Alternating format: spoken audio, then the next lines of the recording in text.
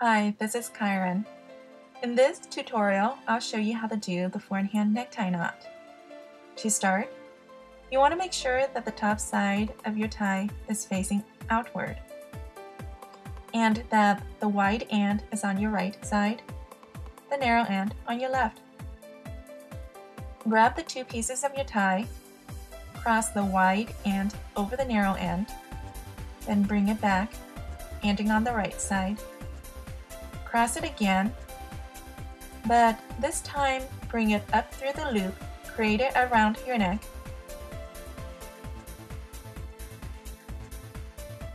Pass the wide end through the loop in the front.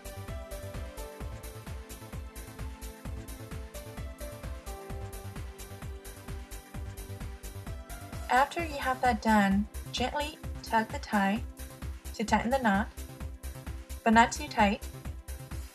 To create a dimple, use the index finger and place it right beneath the knot and gently tug it and pull it upward. There you go. You have your four-in-hand necktie knot. I hope you enjoyed this tutorial and good luck to whichever occasions you wear it for. Music by Dream Ed. Cheers.